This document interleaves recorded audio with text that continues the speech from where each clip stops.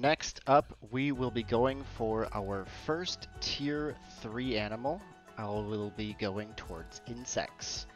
And to get them, we ultimately need to get to silverfish, but along the way, we will need crustaceans. So I have my setup for crustaceans here on the left. We've got our tall, complex leaves that my flatworms will eat. And then once I've got the crustaceans, we will make our silverfish.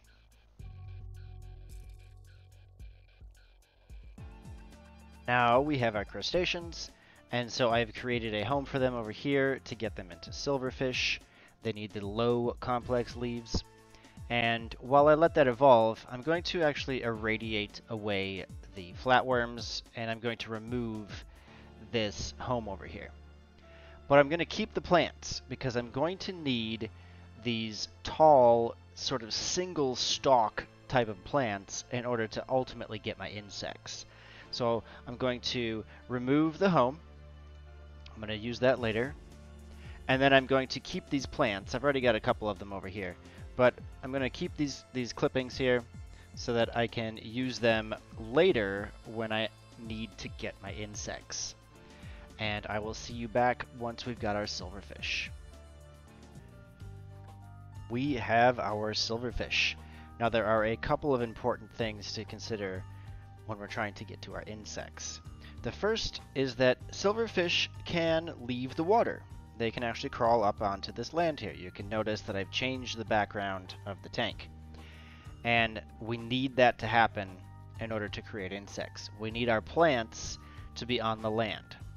And they need to be tall, single stalk plants. So no bushes, no shrubs, no trees. The same plant we started with to get our crustaceans. And so I'll let it run for just a little bit. We've got this type of plant. I'm going to create a couple more of them. I don't think you really need to, but just a couple more. So we've got this 4-node tall plant, single stalk, on land. It needs to be on land in order to get our insects. And so I'm going to put my home here. My silverfish will now live over here. And they will be eating these land-based tall plants that only have a single stalk. No bushes, no shrubs, no trees. And at this point, you just need to wait. I will take a pause and show you the step in evolution so you know what to look for. But at this point, all you really need to do is just wait for it to happen.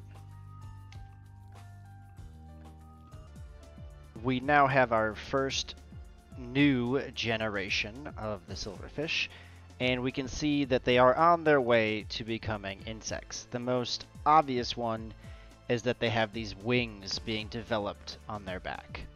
The feelers in the front will start to change and get longer as well, but really, as long as you've got these wings showing up on their back, you know you're on the right place to get your insects. So, again, we just need to continue waiting for a couple more generations, and we will have our insects. We have the insects, finally. It took me about an hour. Here we go. Here's a picture. Hooray, hooray. And when I did this the first time, it did not take me an hour. It took me about half that time. So I know there's a lot of variance with this game. I think after talking with the developer, it probably was because I put my home totally on land instead of in the water. But there's a lot of variables to this game, and so I don't really know. I don't know why it took longer, but the idea holds. You need to get silverfish, and then you need to get your silverfish eating these single stalk, not single node, but single stalk plants on land. And then you just wait. Then you wait for like an hour on the maximum setting.